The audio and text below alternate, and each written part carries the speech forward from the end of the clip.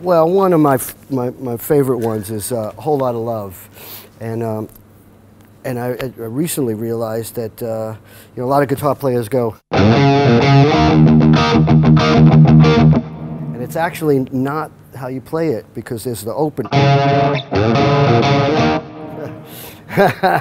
Now it sounds like Whole Lot of Love, right? So you actually play the two. You pull that out of tune.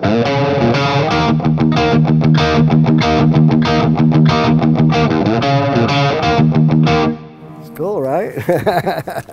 So that's, I mean, come on, you got to throw in a Led Zeppelin riff in there. So, of my riffs, I mean, Rebel Yell is obviously one that kind of put me on the map, and the interesting thing about Rebel Yell is that we knew that the chord structure was going to be B minor, A, G, very, very basic chord structure. But one of the things I liked about this is that I kind of keep this note as the soprano note. And when we go to A,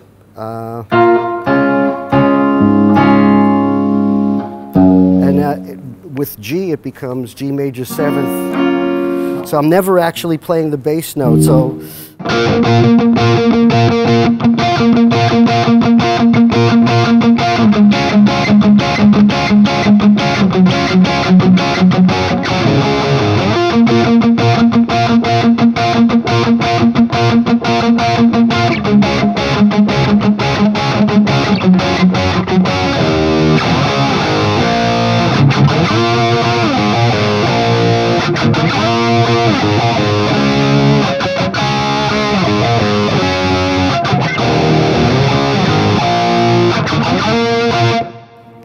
that's kind of creates even though there's basically bass, drums, and guitar, it creates much more of a chord arrangement. It sounds bigger than the sum of the parts, so that's a cool thing. Another one is obviously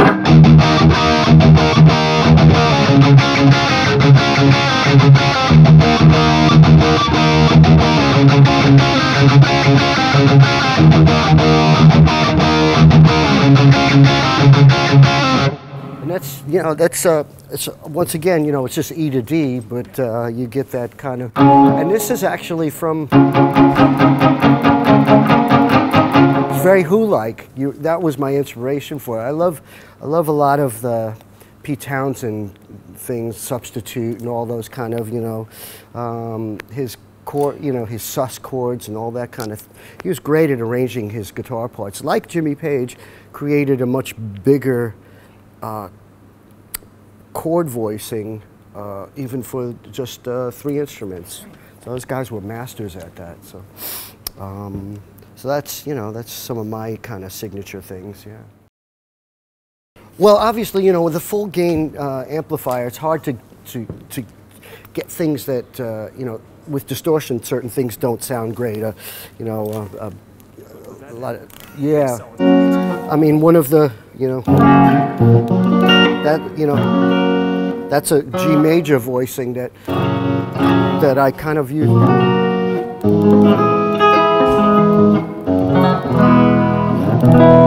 But a lot of times I'll use, I'll put the 5th below the chord. So if I'm playing, it just also creates, once again, it widens the voicing. So if I'm playing an E,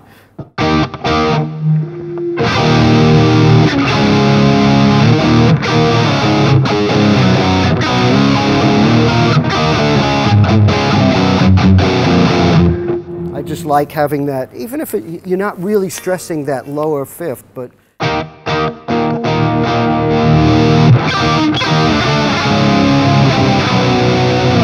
it's just kind of a cool, it sounds fuller and more meaty from down here with that little added, voicing below it, yeah. Well, the one that I always have to warm up during the course of my show, I do an unaccompanied solo, and one of the things I do, I end up the solo by doing this. It's basically an exercise, and I do.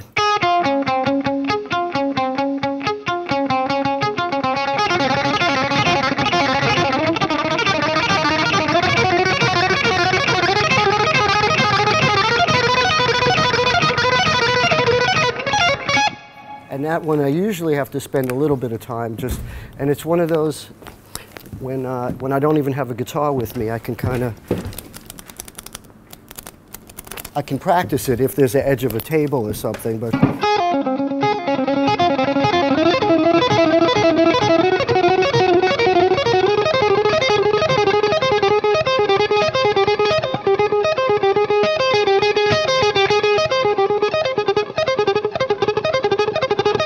You can also practice without, it allows you to open the string and also mute it,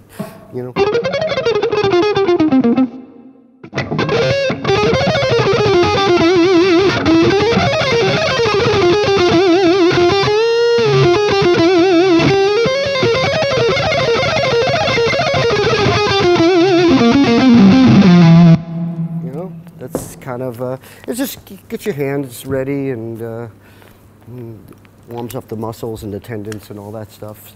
You do it before the gig always?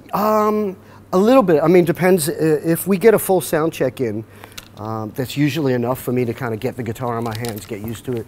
But a lot of times, especially with Billy Idol shows, we don't always sound check, and so I'll get a guitar in my hands a couple hours before the show, just to kind of get used to it. And also, as simple as it sounds, just get used to having it on your back, because playing sitting down or at home, it's different. It's a different headspace and a different positioning. So I like to at least have the guitar on my shoulders for a little while before I hit the stage.